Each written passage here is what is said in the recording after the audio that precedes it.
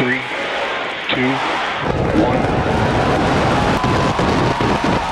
We have liftoff.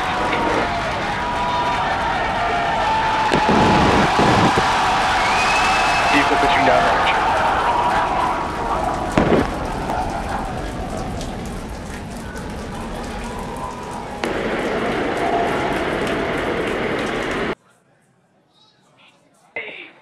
Stage separation. Boost bank startup. Ship engine ignition.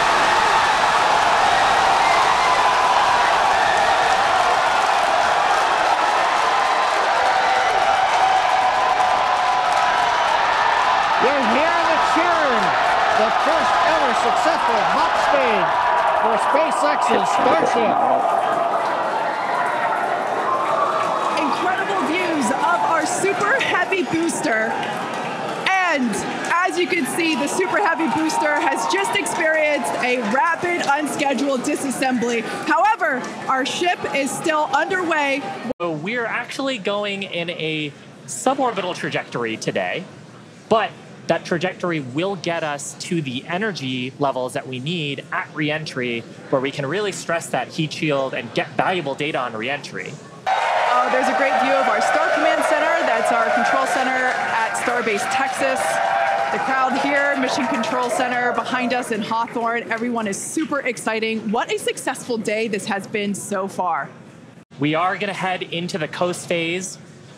We have lost the data from the second stage. We had heard a call out that we were internal guidance, which means we were getting near the end of the approximately 6-minute burn of Starship. But we haven't gotten any more data since then, so we think we may have lost the second stage. So we would not be into coast phase. We wouldn't be able to come back in an hour or so and possibly get ready for reentry. However, what we do know right now is we had an on-time launch at 7 o'clock. We got through the boats. First stage looked beautiful with 33 Raptor engines firing. We got the hot staging, you know, the thing that we really wanted to see and impressed. We saw the separation, we saw the flip maneuver, we saw the light up of the 6 Raptor engines on Starship, and it headed away. Everything really looked good. But what we do believe right now is that the automated flight termination system on second stage appears to have triggered very late in the burn as we were headed downrange out over the Gulf of Mexico.